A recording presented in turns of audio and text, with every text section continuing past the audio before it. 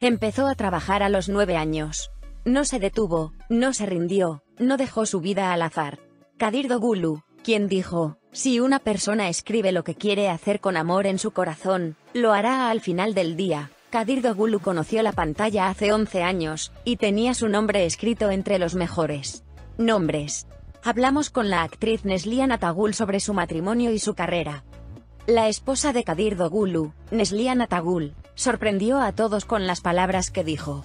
Como sabéis, Kadir Doğulu consigue pasar a primer plano con sus declaraciones sobre el amor en general. A veces es objeto de burlas en las redes sociales con lo que dice en los programas a los que es invitado y en sus entrevistas. ¿Puedes describir el amor? El amor es algo indescriptible. Intentaremos dar eso también en el programa. Pero hay momentos de amor. El amor es el estado de poder superarlo con placer y alegría, incluso si hay una pared o un obstáculo frente a él. El símbolo es muy importante en mi vida. Quería poner esto en mi narrativa. La del amor es la mente, dije. Parece que no hay mente en el amor, pero de hecho, es tu mente la que te hace hacer lo que tu corazón desee. Esa mente tampoco puede ser inconsciente, por lo que el apóstrofe es H apóstrofe del amor es la conciencia. Apóstrofe K apóstrofe es presunción, tiene muchos significados como símbolo, apariencia, memoria. Si además tienes un recuerdo que puede mantener vivo lo que has pasado, aquellos que necesitan amor en el futuro, se siente como una pequeña fórmula de amor. Un alma gemela se convierte en mi madre, mi hermano, mi amigo, no seré mi esposa. La persona de la que te enamoras tiene que ser todo lo contrario. Debe tener mis deficiencias, debe tener deficiencias en mí. Entonces se atraen. De lo contrario, no seremos vistos si ambos somos negros o ambos blancos. ¿Cómo ha cambiado tu vida el matrimonio? Cambió tremendamente, humanamente. Encontré el esfuerzo por mejorar mi humanidad en mi matrimonio. 7º año de tu relación. Todo empezó con ver un par de ojos, ¿verdad? Dijeron que trabajaríamos con Neslihan para la serie de televisión Fatih Arbille. Miré su trabajo en línea, no había ningún movimiento de emoción. El día de la reunión, entré a la productora. Miré a la izquierda, un par de ojos, y dije, ¿quién es este? Pensé que me estaba hablando a mí mismo. El productor me dio una palmada en el hombro y dijo, tu socio. ¿Cuál crees que es el secreto para mantener vivo el amor? Te estoy mirando a los ojos. Si él está feliz, nunca lo rompo, pero si está atascado en algo, inmediatamente trato de convertirlo en mí. Este esfuerzo me emociona. ¿Estás celoso de las parejas de tu cónyuge? Neslihan está en la mitad de mi vida. Alguien que ha contribuido a mi pasado y mi futuro. Él fue quien me llevó al amor divino con el amor metafórico que trajo a mi vida. No se puede conocer el amor divino si no se conoce el amor metafórico. Ella es una mujer tan hermosa en mi vida. Pero no respondiste la pregunta. Porque no puedo entender esta pregunta. Me enamoré de Neslihan en un lugar donde exhibí mi desempeño profesional. Voy a decir, deja el lugar donde te conozco, por favor. Eso sería cobardía. Lo envidio por mis manos, mis ojos, incluso mi propio aliento, pero esto no es una envidia superficial. Sé que sí me es leal en su corazón, me es leal. Tiene una declaración como estamos condenados por no entrometernos en lo que lleva mi esposa. ¿Sientes demasiado las imposiciones de la sociedad patriarcal? La castidad de la mujer turca está en su rostro. Quien lo busque en su falda, pecho, cuello y pies debe cuestionar su propia moral. En mi opinión, no existe la igualdad de género. Los hombres y las mujeres ya son humanos. El hombre es uno. Solo existe la diferencia física y hay un estado de fuerza que trae. Esto tampoco es una desigualdad. La desigualdad está en la percepción.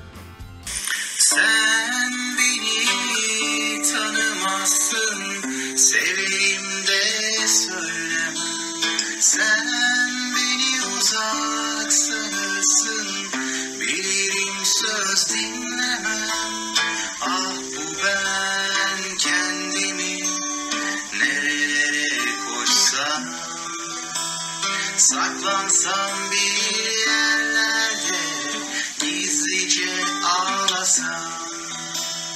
Ah bu ben kendimi nerelerde bulsam. Çekilsem sahillere, hayaller mi kursam. Ah bu ben kendimi nerelere koşsam. Saklansam bir yerlerde, yuvarlanıp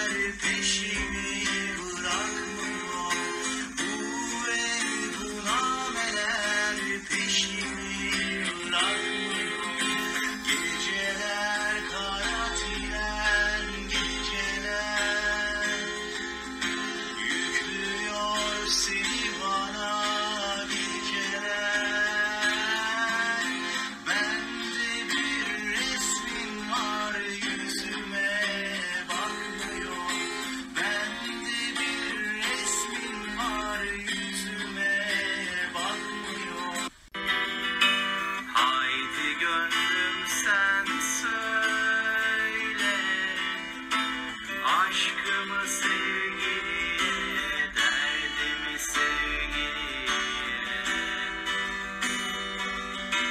Haydi söyle onu nasıl sevdiğimi, haydi söyle rüyalarda gördüğümü, haydi söyle uykusuz gecelerimi, haydi söyle.